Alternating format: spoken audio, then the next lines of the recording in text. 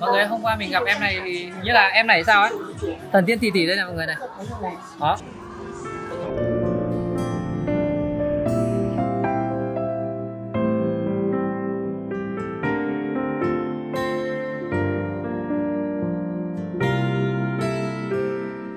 Hôm qua mình có gặp em đấy, bên mình hỏi xem có phải là em đấy không, nhưng mà nhìn giống lắm.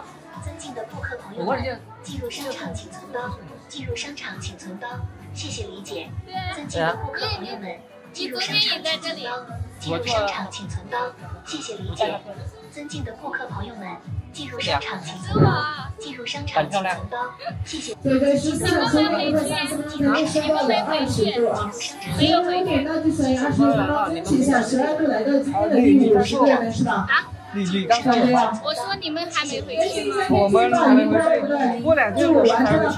你们自己来玩的。奇怪，我们自己来玩。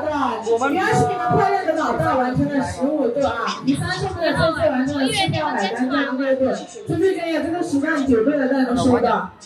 1月8我不想收了，只收了0。Long có thử đồ đeo.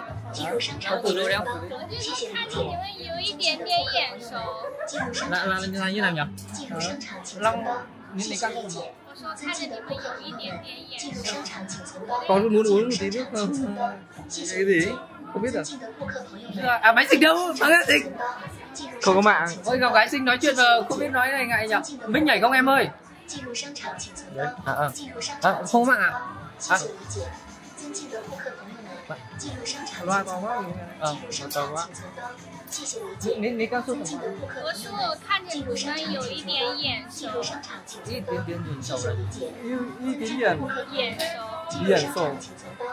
远远。啊？哎。哎。啊，反季，这个反季。啊，你说吧，你说吧。我说看你们有一点点眼熟。Tôi nói thiệt các bạn có chút quen mắt.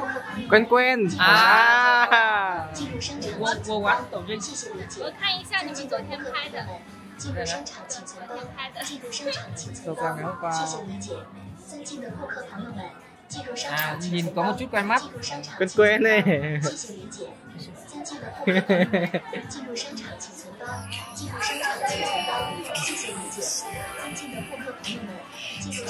Thế là Han gì mà? Han Phú.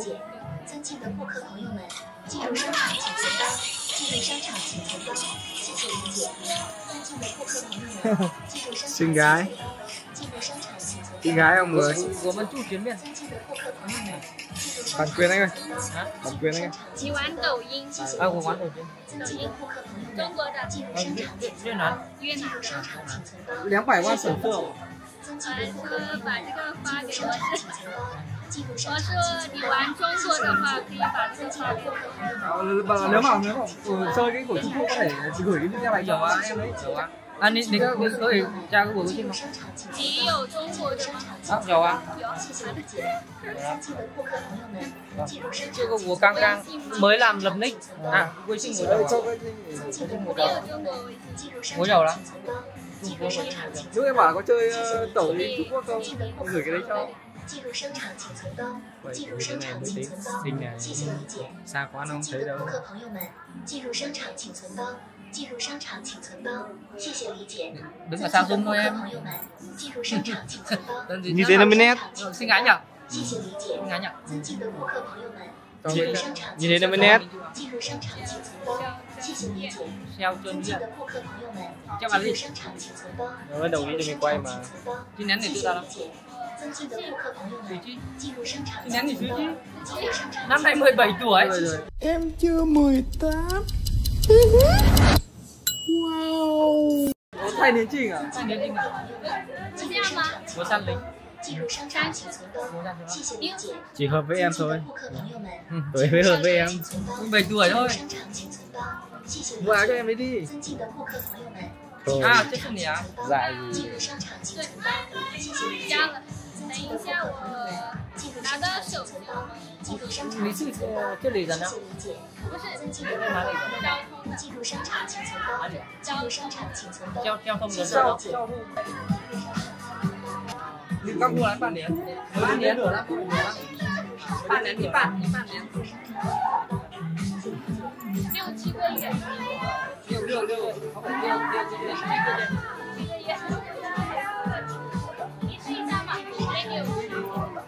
这个昨天我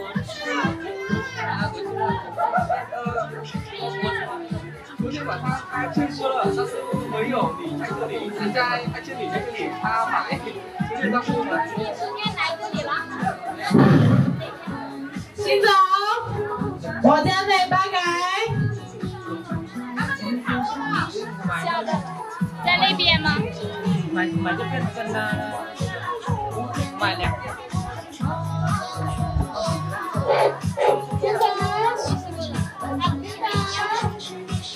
一样嘛？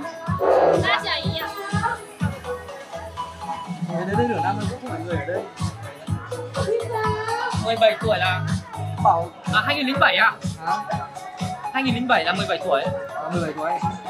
Không phải bạn ấy bảo 17 tuổi thôi chứ không phải 2007. 2007 là 17 tuổi. 2007 à? 2007. 零出份公司。2007. 2007. Nhanh không? Tính nhanh không?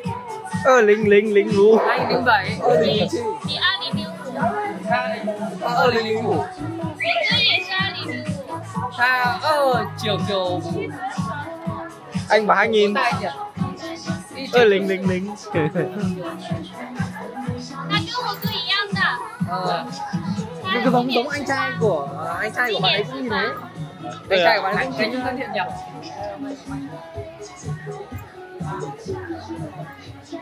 Không cần thử đâu. Đến giờ trước không ạ?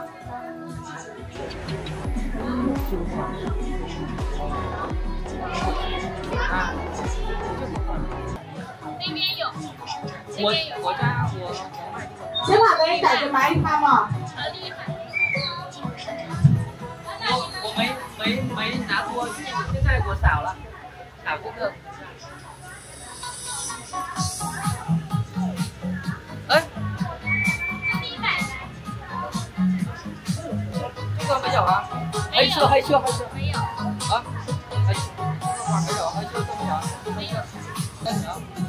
Nhiều tiền. Hả? 寄过来吃饭吗？我会说的话，有说媒体我不怕。 Ngồi đi. 我会啊。他说，这个是中国做的，虎牙，虎牙啊，虎牙的đó phải.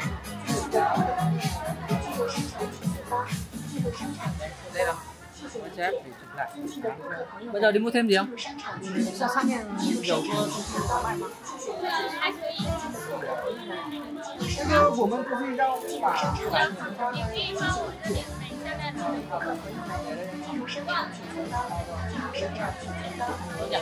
Tốt tính nhỉ? Khi nào là phải mua đất ở bên nào? Đây, đây.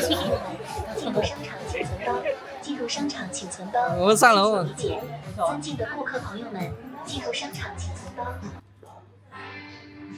Đây dép này mọi người này. Có dép này, có đồ ăn này, có khăn ướt này, nhiều thứ lắm. Có giấy ướt này. Cute đấy, có ướt không? Giấy ướt cute mọi người. Cái này 10 đồng một đôi, 30.000 đấy mọi người. 30.000 chắc là đắt hơn bên mình. 19 đồng này. Dép này. 19 đồng. Tương đương với 70.000. Còn giày 10 đồng với 19 đồng. Giày đây mọi người này. Giày này dành cho đi bộ mùa hè mọi người, dành cho người già nhưng mà cứng lắm mọi người. Đây. À cái này mà đi bộ này, chạy bộ được này. À cái này mềm này mọi người này. Đôi này có 19 đồng à, 70.000 thôi à. Đủ nhiều lắm, quần áo này. Ui. 6 đồng nhá. Quần áo rẻ nhá. 39 đồng này. 100.000 mọi người, hơn 100.000.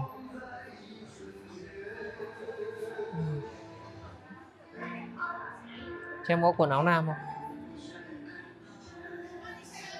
Cái giới giày bên này đẹp lắm mọi người.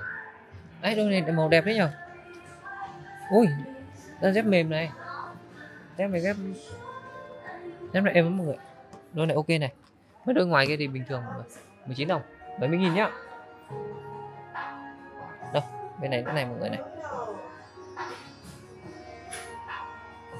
Không biết là cái nhạc này có bị dính bản quyền không mọi người? Nghe cái nhạc này ghê lắm. À, cái đôi giày có thể điều chỉnh được dây mọi người ạ. 79 đồng mọi người nhá. 79 đồng gọi 80 đến 83 24, 250 gần 300.000 luôn này. Gần 300 luôn này. Đấy. 300.000 thì mọi người thử xem đắt hay rẻ. Thì giá bây giờ là 36 nhá, tiền chung lên rồi mọi người nhá, không có kiểu 33, 34, 35 đâu nhá. Mọi người đổi mình đổi cả tiền vạn đấy và đổi ngưỡng 36 ấy mọi người. Xấp xỉ 36 luôn đấy. Nên là bây giờ không có giá 35 đâu mọi người nhá, mọi người cứ nhân thử lên xem. Đôi giày này. Da này mọi người này. Giày này thì không biết là có chất lượng không. Hỏi đi, cứ hỏi đi. Sao đấy? Giày là sao? Ui đôi đẹp chưa? Mọi em ơi đôi đẹp chưa này? Hả? Đôi đẹp mà. Mọi người ơi đôi đẹp chưa? Ôi đôi đẹp nhờ. Này. Có cả màu đen này, nhưng mà màu này đẹp hơn. 65 tệ đó. 79 đồng ấy. À 79 là hàng trên. 65 tệ hàng dưới. Ôi nhờ. Đấy 79. 79 mà.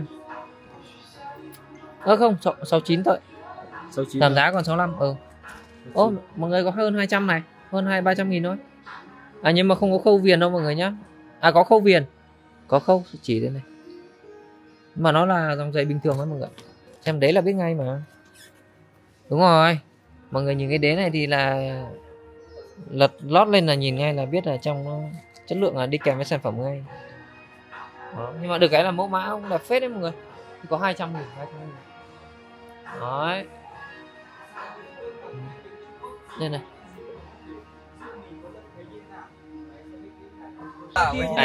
Đây bây giờ mình sẽ rủ một người bạn mới quen mình gặp ở trên tàu.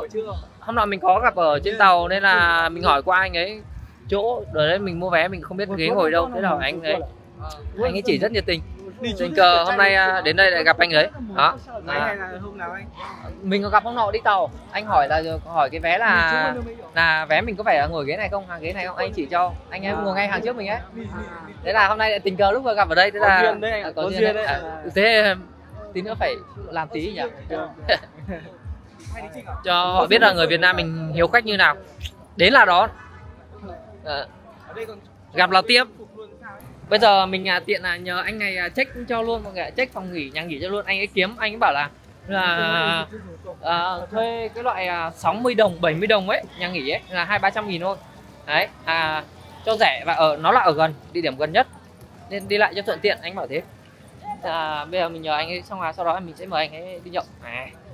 Sao ở đây giống kiểu phố cổ nhỉ, nhưng mà diện tích ở đây rất là rộng nhỉ, họ để rộng nhỉ.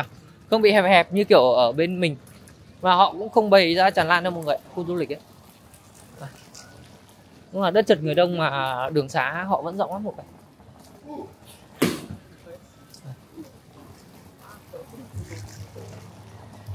Ôi sao nhiều, Trinh cũng có nhiều con gái kìa. Như ông này nhìn đẹp trai nhỉ? Nhìn riêng nhà anh ông này nhìn riêng nhỉ? Không biết có nguy hiểm không? Có. Tớ bị tụt quần ấy. Thế mua thắt lưng đi. Cái em thần tiên tỷ kia đâu rồi? Vừa cứ nhìn nhau cười mà. Ôi. Được. Tại sao cứ nhìn là cười nhỉ? Hay là lạ, hay là đẹp trai. Mình trao sống ở mình tự đó. Nhưng mà mọi người có thấy anh làm đẹp trai không? Đây mọi người. Đây là mấy nhà hàng hết đấy mọi người ạ. Đây, nhà hàng đấy. Đó. Đây. Bây giờ mình sẽ đi xuống dưới này, anh bảo là đi xuống dưới này thì sẽ rẻ hơn. Đi xuống dưới này sẽ rẻ hơn, ở trên này thì đắt. Anh ấy bảo là đi theo anh ấy. Ăn cho đỡ tốn. Đó. Tâm lý phết mọi người ạ. Chắc là cái duyên mình gặp người tốt tính ấy mọi người. Anh ấy cũng giúp mình book phòng và chọn cái quán phòng giá rẻ, và anh ấy còn nói chuyện với chủ giúp mình luôn. Anh ấy còn bảo là ở một ngày thôi, ở ngày mai là đắt hơn 10 đồng đấy. Thế là mình bảo là thôi cứ vẫn ở, bởi vì mình sẽ ở đây 2 ngày. Đây mọi người này, đường đi thì đều là đá như này mọi người, không phải đường nhựa đâu mọi người. Cả khu này đều là đường đá hết, không có đường nhựa đâu. Đây, đường này mọi người này, bằng đá hết này. Đây. Đó. Đây, mọi người. Đây mọi người. Đây nhá. Toàn xe điện luôn. Ui, giàu thế nhỉ. Điện cao thuế này họ. Ôi, cột gỗ này. Ôi, nhà gỗ kia kìa. Bê tông hay gỗ? Ôi, gỗ thật mà. Kia là gỗ đấy. Cột nhà sao họ giữ được lâu ấy nhỉ? Ê, toàn xe sang mọi người.